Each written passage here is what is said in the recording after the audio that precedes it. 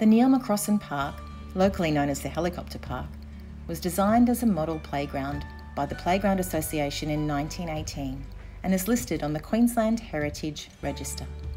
The playground utilised the site of an early cemetery which served the free settlers of Brisbane from 1843 until 1875. In 1911, the Paddington Cemeteries Act allowed the land to be used for recreation.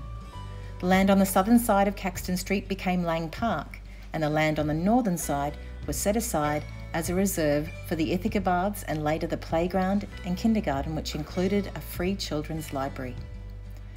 At the park's official opening, Miss Mary Bedford, Honorary Secretary of the Playground Association of Queensland, said that for men and women engaged in sedentary occupations and citizens whose houses were small and built in crowded districts, fresh scenes were needed as well as fresh air. She said there was nothing like the primitive natural landscape and woodland to counteract the nerve-wracking noise of the street, nor was there a better rest for tired eyes than grass and trees after glare and dust. She recommended sports grounds and athletic fields for young citizens at their most impressionable age, and held the playgrounds were desirable for every class and age in the community. For the city child, they are an absolute necessity. Otherwise, the street and the gutter would become their playground.